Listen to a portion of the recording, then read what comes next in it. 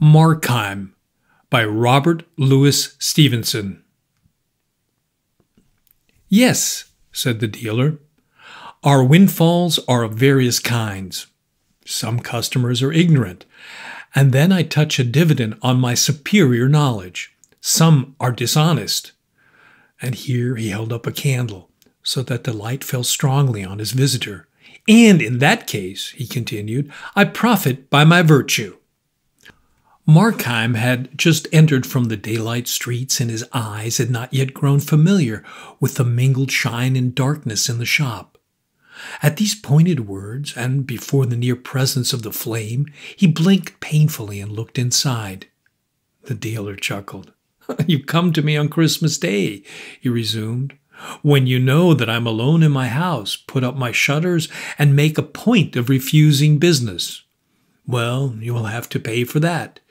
You will have to pay for my loss of time when I should be balancing my books. You will have to pay, besides, for a kind of manner that I remark in you today very strongly. I am the essence of discretion and ask no awkward questions. But when a customer cannot look me in the eye, he has to pay for it. The dealer once more chuckled, and then, changing to his usual business voice, though still with a note of irony, You can give, as usual, a clear account of how you came into the possession of the object, he continued. Still your uncle's cabinet? A remarkable collector, sir. And the little pale, round-shouldered dealer stood almost on tiptoe, looking over the top of his gold spectacles, and nodding his head with every mark of disbelief. Markheim returned his gaze with one of infinite pity and a touch of horror. This time, said he, you are in error. I have not come to sell, but to buy. I have no curios to dispose of. My uncle's cabinet is bare to the wainscot. Even were it still intact, I have done well on the stock exchange, and should more likely add to it than otherwise, and my errand today is simplicity itself. I seek a Christmas present for a lady, he continued, waxing more fluent as he struck into the speech he had prepared.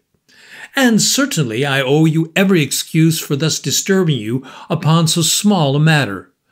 But the thing was neglected yesterday. I must produce my little compliment at dinner, and, as you know very well, a rich marriage is not a thing to be neglected. There followed a pause during which the dealer seemed to weigh this statement incredulously. The ticking of many clocks among the curious lumber of the shop, and the faint rushing of the cabs in the near thoroughfare, filled up the interval of silence. Well, sir, said the dealer, be it so. You are an old customer after all, and if, as you say, you have the chance of a good marriage, far be it from me to be an obstacle. Here is a nice thing for a lady now, he went on. This hand-glass 15th century warranted comes from a good collection too. But I reserve the name in the interest of my customer, who was just like yourself, my dear sir, the nephew and sole heir of a remarkable collector. The dealer, while he thus ran on in his dry and biting voice, had stooped to take the object from its place. And as he had done so, a shock had passed through Markheim, a start both of hand and foot, a sudden leap of many tumultuous passions to the face. It passed as swiftly as it came, and left no trace beyond a certain trembling of the hand that now received the glass. A glass? He said hoarsely, and then paused and repeated it more clearly. A glass? For Christmas? Surely not. And why not? Cried the dealer. Why not a glass? Markham was looking upon him with an indefinable expression. You ask me why not? He said. Why, look here, look in it, look at yourself. Do you like to see it? No, nor I, nor any man.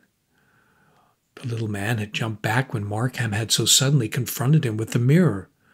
But now, perceiving there was nothing worse on hand, he chuckled.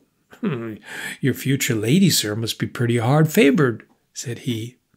I ask you, said Markheim, for a Christmas present, and you give me this damned reminder of years and sins and follies, this hand conscience. Did you mean it?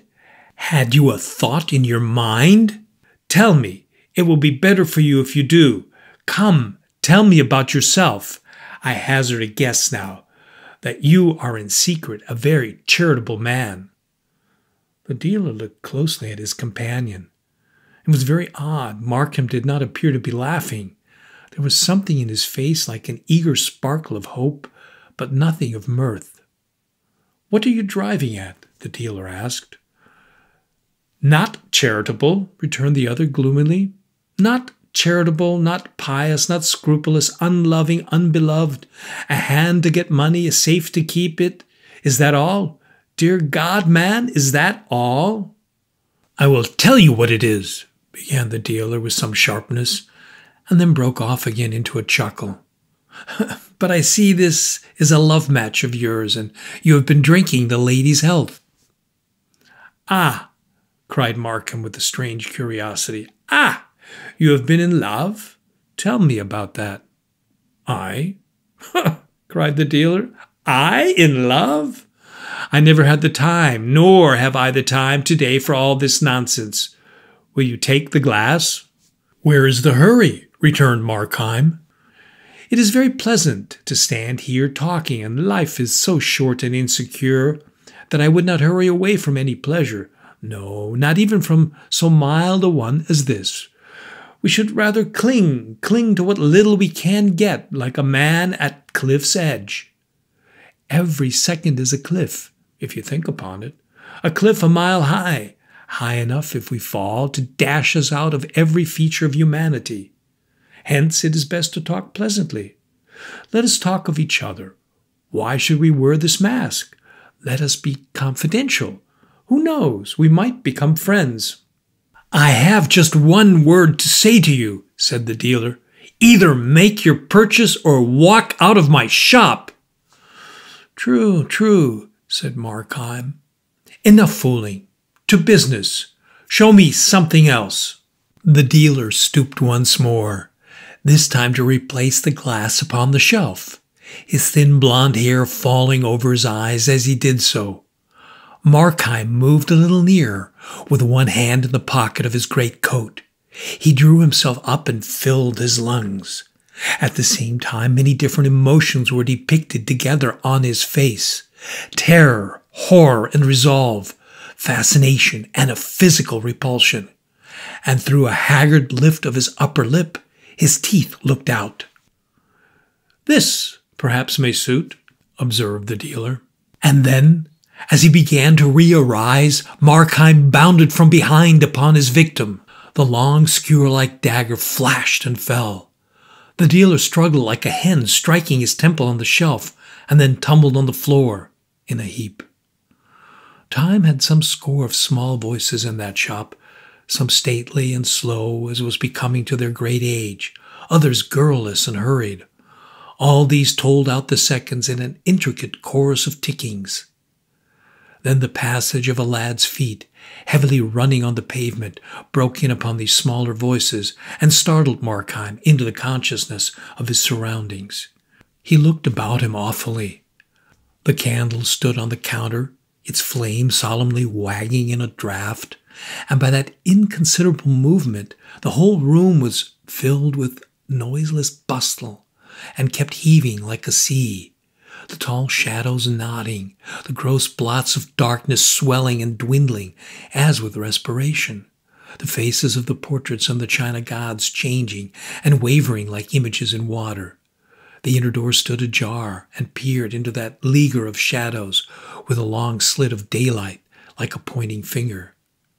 From these fear-stricken rovings, Markheim's eyes returned to the body of his victim, where it lay both humped and sprawling, incredibly small and strangely meaner than in life. In these poor, miserly clothes, in that ungainly attitude, the dealer lay like so much sawdust. Markheim had feared to see it, and lo, it was nothing. And yet as he gazed, this bundle of old clothes and pool of blood began to find eloquent voices. There it must lie. There was none to work the cunning hinges or direct the miracle of locomotion. There it must lie till it was found. Found! Aye, and then? Then would this dead flesh lift up a cry that would ring over England and fill the world with the echoes of pursuit? Aye, dead or not, this was still the enemy. Time was that when the brains were out, he thought, and the first words struck into his mind. Time, now that the deed was accomplished, time which had closed for the victim, had become instant and momentous for the slayer. The thought was yet in his mind, when, first one and then another, with every variety of pace and voice, one deep as the bell from a cathedral turret, another ringing on its treble notes, the prelude of a waltz, the clocks began to strike the hour of 3 in the afternoon. The sudden outbreak of so many tongues in that dumb chamber staggered him. He began to bestir himself, going to and fro with a candle, beleaguered by moving shadows, and startled to the soul by chance reflections. In many rich mirrors, some of home design, some from Venice or Amsterdam, he saw his face repeated and repeated, as it were an army of spies. His own eyes met and detected him, and the sound of his own steps, lightly as they fell, vexed the surrounding quiet. And still, as he continued to fill his pockets, his mind accused him with a sickening iteration of the 1,000 faults of his design. He should have chosen a more quiet hour. He should have prepared an alibi. He should not have used a knife. He should have been more cautious and only bound and gagged the dealer, and not killed him. He should have been more bold and killed the servant also. He should have done all things otherwise. Poignant regrets, weary, incessant toiling of the mind to change what was unchangeable, to plan what was now useless, to be the architect of that irrevocable past. Meanwhile, and behind all this activity, brute terrors, like the scurrying of rats in a deserted attic, filled the more remote chambers of his brain with riot. The hand of the constable would fall heavy on his shoulder, and his nerves would jerk like a hooked fish. Or he beheld, in a galloping defile, the dock, the prison, the gallows, and the black coffin. Terror of the people in the street sat down before his mind like a besieging army. It was impossible, he thought, but that some rumor of the struggle must have reached their ears and set on edge their curiosity. And now, in all the neighboring houses, he divined them sitting motionless and with uplifted ear, solitary people condemned to spend Christmas dwelling alone on memories of the past, and now startlingly recalled from that tender exercise. Happy family parties struck in the silence round the table, the mother still with raised finger. Every degree in age and humor, but all by their own hearths, prying and hearkening, and weaving the rope that was to hang him. Sometimes it seemed to him he could not move too softly. The clink of the tall bohemian goblets rang out loudly like a bell, and alarmed by the bigness of the ticking, he was tempted to stop the clocks. And then again, with a swift transition of his terrors, the very silence of the place appeared a source of peril, and the thing to strike and freeze the passer-by. And he would step more boldly and bustle aloud among the contents of the shop, and imitate with elaborate bravado the movements of a busy man at ease in his own house. But he was now so pulled about by different alarms that, while one portion of his mind was still alert and cunning, another trembled on the brink of lunacy. One hallucination in particular took a strong hold on his credulity. The neighbor hearkening with white face beside his window, the passer-by arrested by a horrible surmise on the pavement. These could at worst suspect they could not know. Through the brick walls and shuttered windows only sounds could penetrate. But here, within the house, was he alone? He knew he was. He had watched the servant set forth, sweethearting in her poor best, out for the day, written in every ribbon and smile. Yes, he was alone, of course. And yet, in the bulk of empty house above him, he could surely hear a stir of delicate footing. He was surely conscious, inexplicably conscious, of some presence. Aye, surely, to every room and corner of the house, his imagination followed it, and now it was a faceless thing, and yet had eyes to see with, and again it was a shadow of himself, and yet again behold the image of the dead dealer, re-inspired with cunning and hatred. At times, with a strong effort, he would glance at the open door, which still seemed to repel his eyes. The house was tall, the skylight small and dirty, the day blind with fog, and the light that filtered down to the ground story was exceedingly faint and showed dimly on the threshold of the shop. And yet, in that strip of doubtful brightness, did there not hang, wavering, a shadow?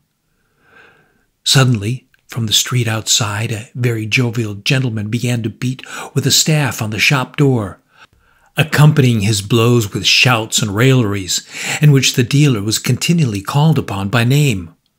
Markheim, smitten into ice, glanced at the dead man. But no! He lay quite still. He was fled away far beyond earshot of these blows and shoutings. He was sunk beneath seas of silence, and his name, which would once have caught his notice above the howling of a storm, had become an empty sound. And presently the jovial gentleman desisted from his knocking and departed. Here was a broad hint to hurry what remained to be done, to get forth from this accusing neighborhood, to plunge into a bath of London multitudes, and to reach on the other side of day that haven of safety and apparent innocence, his bed. One visitor had come. At any moment another might follow and be more obstinate. To have done the deed and yet not to reap the profit would be too abhorrent a failure. The money that was now Markheim's concern, and as a means to that, the keys. He glanced over his shoulder at the open door, where the shadow was still lingering and shivering, and with no conscious repugnance of the mind, yet with a tremor of the belly, he drew near the body of his victim. The human character had departed.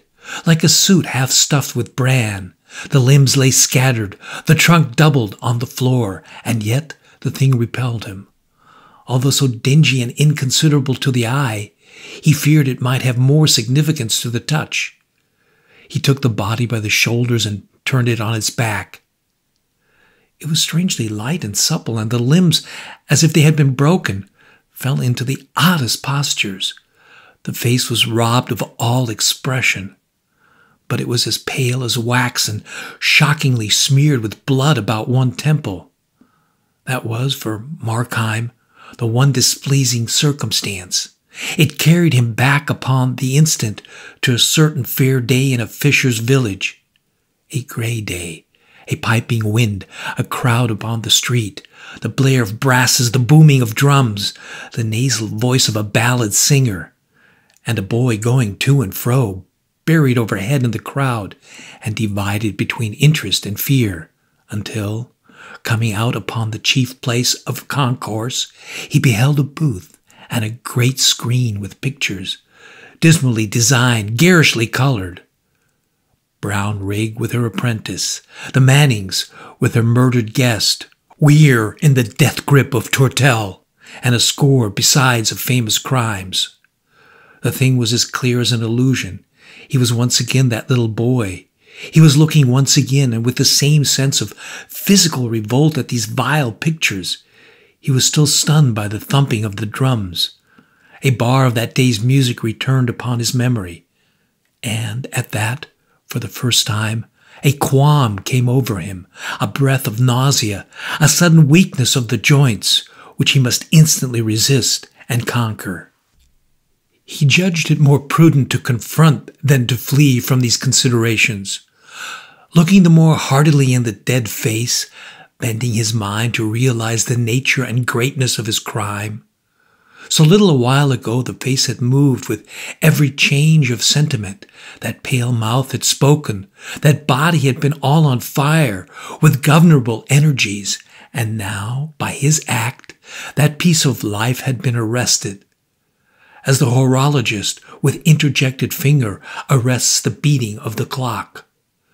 So he reasoned in vain. He could rise to no more remorseful consciousness.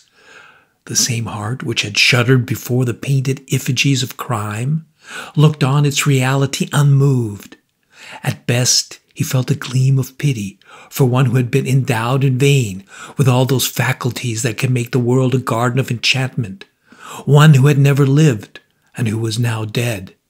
But of penitence, no, not a tremor.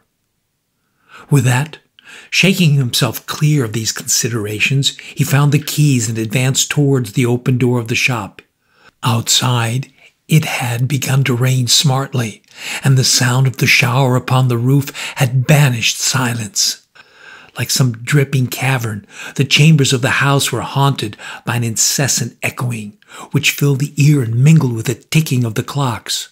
And as Markheim approached the door, he seemed to hear, in answer to his own cautious tread, the steps of another foot withdrawing up the stair. The shadow still palpitated loosely on the threshold. He threw a ton's weight of resolve upon his muscles and drew back the door. The faint, foggy daylight glimmered dimly on the bare floor and stairs. On the bright suit of armor posted, halbert in hand, upon the landing, and on the dark wood carvings and framed pictures that hung against the yellow panels of the wainscot. So loud was the beating of the rain through all the house that in Markheim's ears it began to be distinguished into many different sounds. Footsteps and sighs, the tread of regiments marching in the distance, the chink of money in the counting, and the creaking of doors held stealthily ajar, appeared to mingle with the patter of the drops upon the cupola and the gushing of the water in the pipes. The sense that he was not alone grew upon him to the verge of madness. On every side he was haunted and begirt by presences. He heard them moving in the upper chambers from the shop. He heard the dead man getting to his legs, and as he began with great effort to mount the stairs, feet fled quietly before him and followed stealthily behind. If he were but deaf, he thought, how tranquilly he would possess his soul. And then again, and hearkening with every fresh attention, he blessed himself for that unresting sense which held the outposts and stood a trusty sentinel upon his life. His head turned continually on his neck. His eyes, which seemed starting from their orbits, scouted on every side, and on every side were half rewarded, as with the tale of something nameless vanishing. The 24 steps to the first floor were 24 agonies. On that first story, the doors stood ajar, 3 of them like 3 ambushes, shaking his nerves like the throats of cannon. He could never again, he felt, be sufficiently immured and fortified from men's observing eyes. He longed to be home, girt in by walls, buried among bedclothes, and invisible to all but God. And at that thought he wondered a little, recollecting tales of other murderers and the fear they were said to entertain of heavenly avengers. It was not so, at least with him. He feared the laws of nature, lest, in their callous and immutable procedure, they should preserve some damning evidence of his crime. He feared tenfold more, with a slavish, superstition's terror, some scission in the continuity of man's experience, some willful illegality of nature. He played a game of skill, depending on the rules, calculating consequence from cause. And what if nature, as the defeated tyrant overthrew the chessboard, should break the mold of their succession? The like had befallen Napoleon, so writers said, when the winter changed the time of its appearance. The like might befall Markheim. The solid walls might become transparent and reveal his doings like those of bees in a glass hive. The stout planks might yield under his foot like quicksands and detain him in their clutch. Aye, and there were soberer accidents that might destroy him. If, for instance, the house should fall and imprison him beside the body of his victim, or the house next door should fly on fire, and the firemen invade him from all sides. These things he feared, and In a sense, these things might be called the hands of God, reached forth against sin. But about God himself he was at ease. His act was doubtless exceptional, but so were his excuses, which God knew. It was there, and not among men, that he felt sure of justice. When he had got safe into the drawing room and shut the door behind him, he was aware of a respite from alarms. The room was quite dismantled, uncarpeted besides, and strewn with packing cases and incongruous furniture. Several great pier glasses in which he beheld himself at various angles. Like an actor on a stage, many pictures framed and unframed standing, with their faces to the wall, a fine Sheraton sideboard, a cabinet of marquetry, and a great old bed with tapestry hangings. The windows opened to the door, but by great good fortune the lower part of the shutters had been closed, and this concealed him from the neighbors. Here, then, Markheim drew in a packing case before the cabinet and began to search among the keys. It was a long business, for there were many, and it was irksome besides, for, after all, there might be nothing in the cabinet, and time was on the wing. But the closeness of the occupation sobered him. With the tail of his eyes he saw the door, even glanced at it from time to time directly, like a besieged commander pleased to verify the good estate of his defenses. But in truth he was at peace.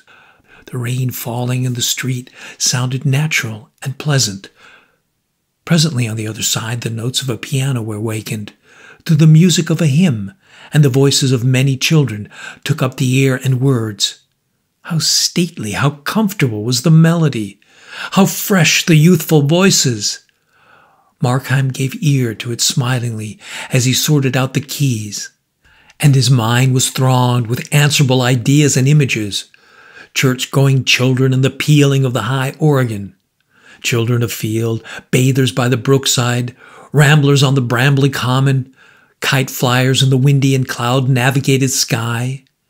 And then another cadence of the hymn, back again to church, and the somnolence of summer Sundays, and the high, genteel voice of the parson, which he smiled a little to recall, and the painted Jacobean tombs, and the dim lettering of the 10 Commandments in the chancel.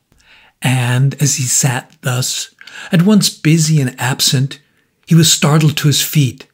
A flash of ice, a flash of fire, a bursting gush of blood went over him, and then he stood transfixed and thrilling. A step mounted the stairs slowly and steadily, and presently a hand was laid upon the knob, and the lock clicked, and the door opened. Fear held Markheim in a vice.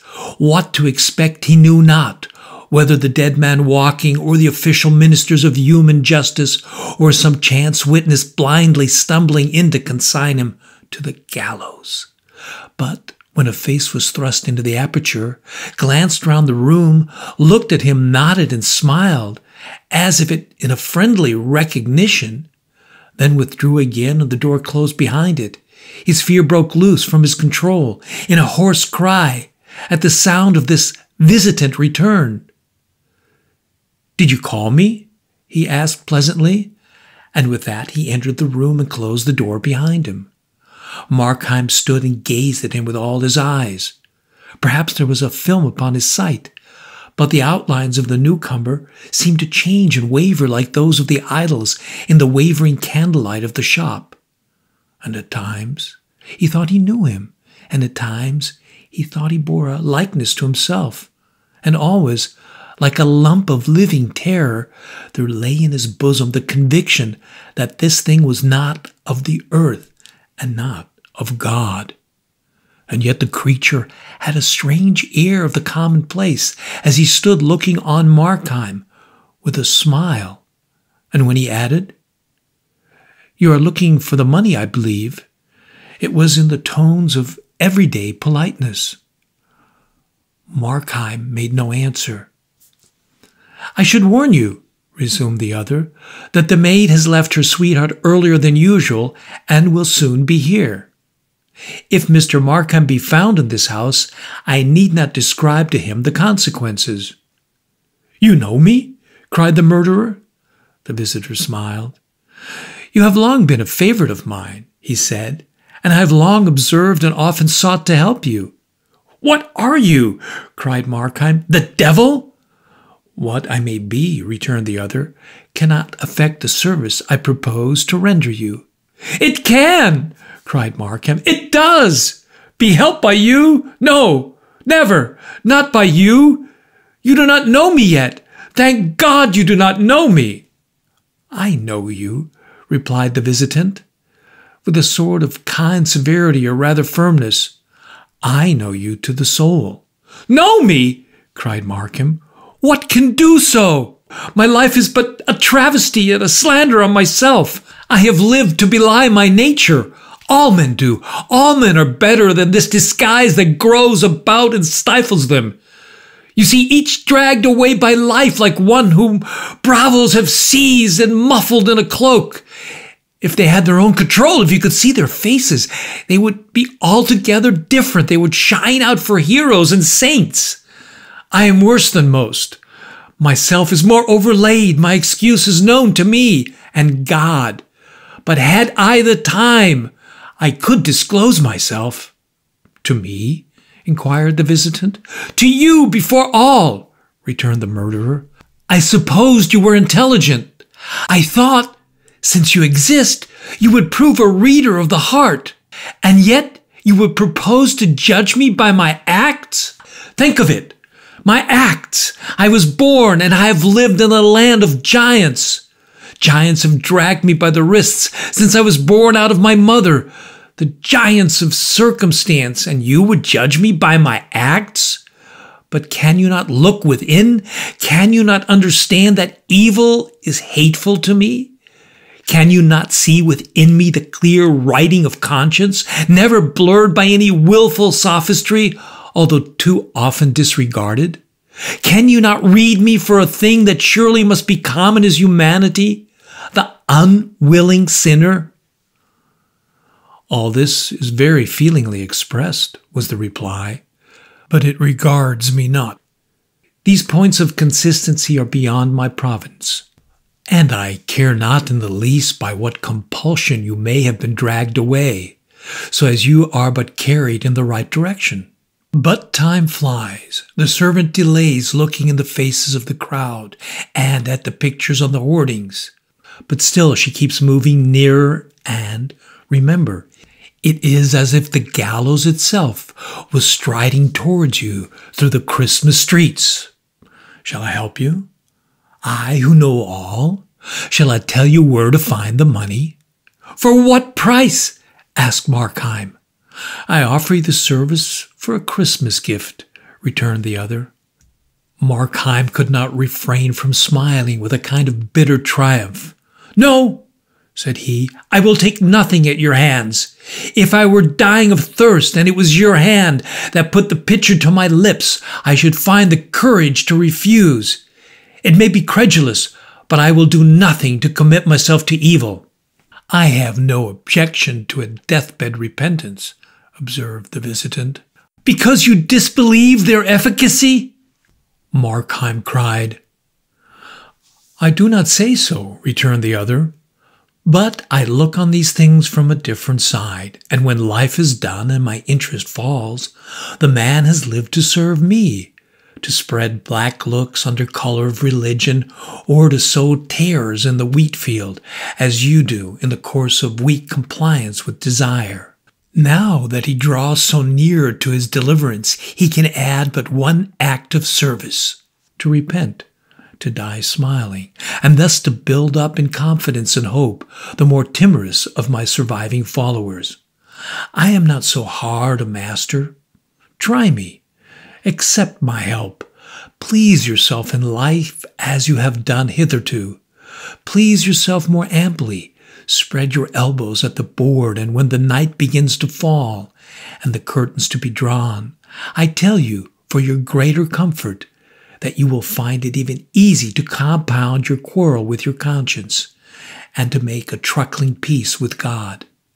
I came but now for such a deathbed, and the room was full of sincere mourners, listening to the man's last words.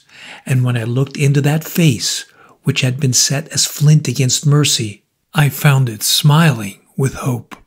"And do you, then, suppose me such a creature?" asked Markheim.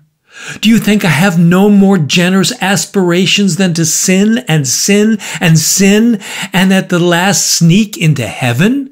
My heart rises at the thought.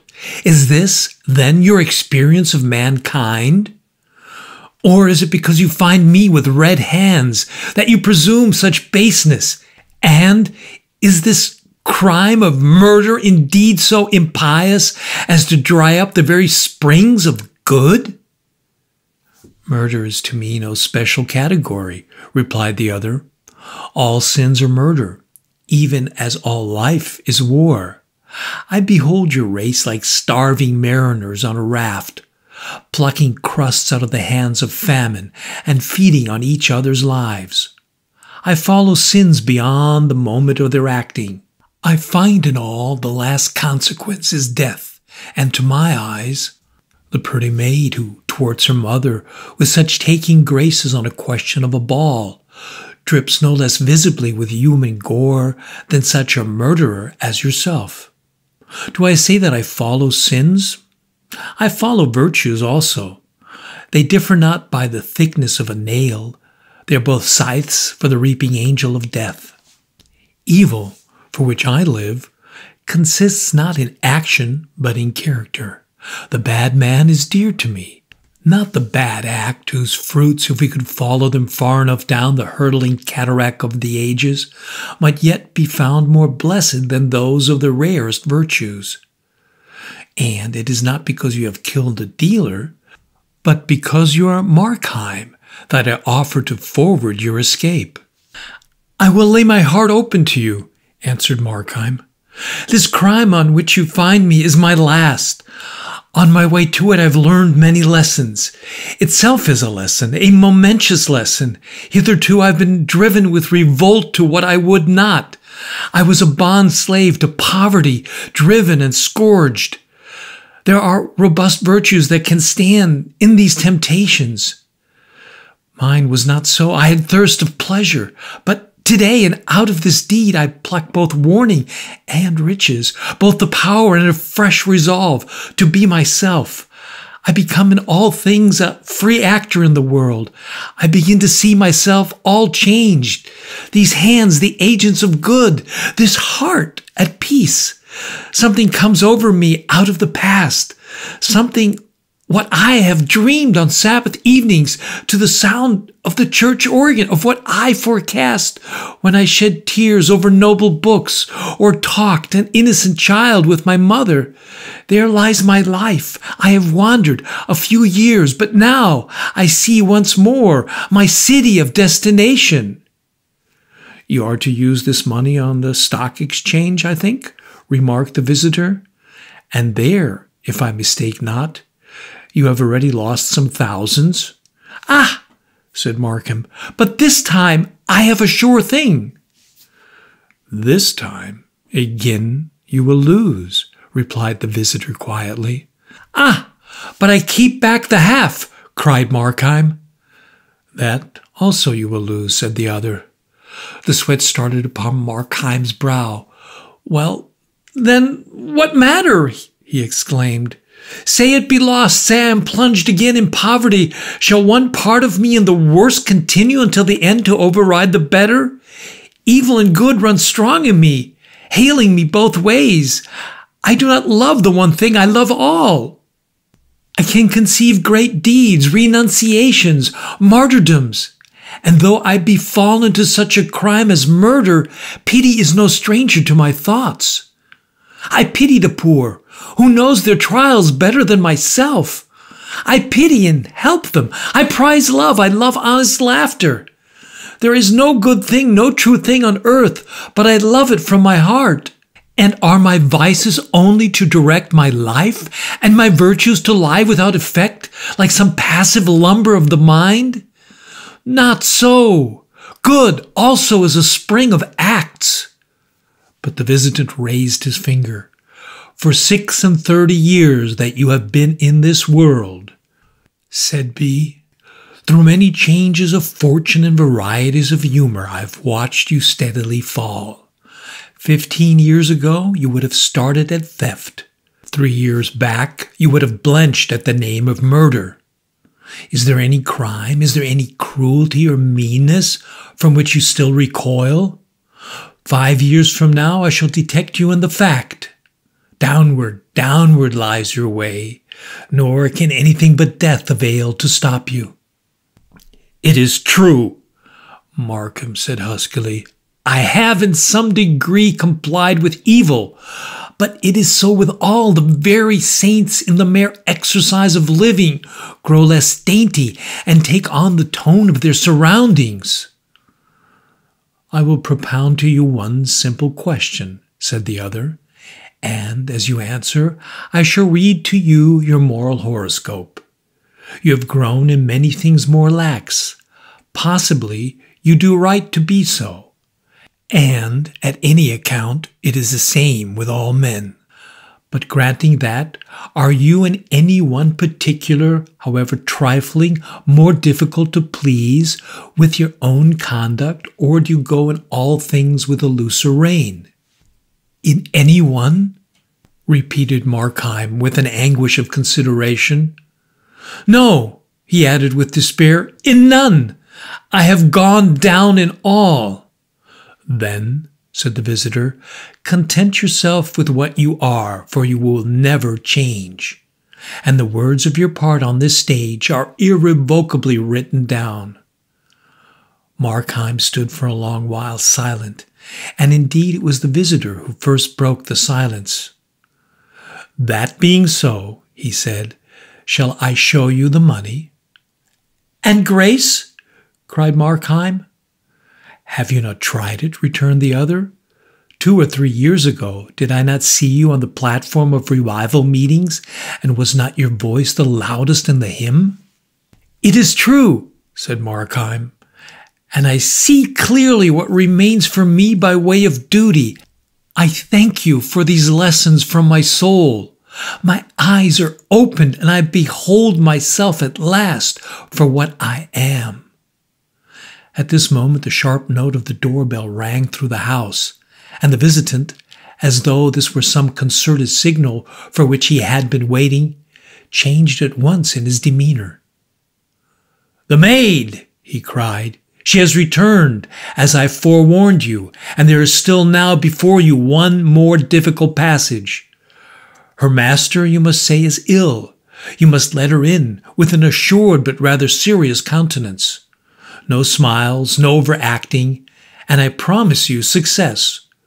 Once the girl within and the door closed, the same dexterity that has already rid you of the dealer will relieve you of this last danger in your path. Thenceforward, you have the whole evening, the whole night, if needful, to ransack the treasures of the house and to make good your safety. This is help that comes to you with a mask of danger. Up!" he cried. "Up, friend, your life hangs trembling in the scales. Up and act." Markheim steadily regarded his counselor. "If I be condemned to evil acts," he said, "there is still one door of freedom open. I can cease from action. If my life be an ill thing, I can lay it down. Though I be, as you truly say, at the beck of every small temptation, I can yet, by one decisive gesture, place myself beyond the reach of all.